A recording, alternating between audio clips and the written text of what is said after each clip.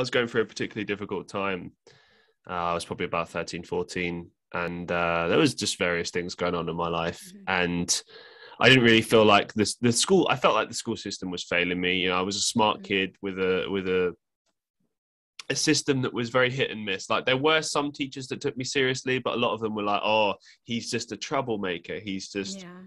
They didn't see through that, which I think Mm-hmm. as a teacher you have to see through that and That's get right. to the root of it, and as you say, like bring them out and kind of help them to flourish. You can't just Mm-hmm. discard them. And I Mm-hmm. remember I was failing this business class. When I say failing, like, I was just not doing very well. And I remember sitting down with this teacher. So shout out to Miss Zanelli, you're awesome. Um, and I would have been 13, 14. It was the beginning of this course, and I was doing very badly. And she just sat me down. And another thing as well, she's a mother, and I think that being a parent often helps when you're a teacher. Yeah. Not always, it's not essential, Yeah. but I do think it helps with your perspective, and knowing how to communicate and how to Mm-hmm. approach children as well. Mm-hmm. And basically, she said, "What do you want to do with this?" And I was like, "Well, what Mm-hmm. do you mean?" And she's like, "You know, best case scenario, what would you want to do?" And I just sarcastically said, like, "Oh, I want to ace the course, get the highest possible marks," because I just knew it wasn't possible. Mm-hmm. And she just turned and looked at me and just dead face just said, "Okay, well, you're going to need to work very hard then."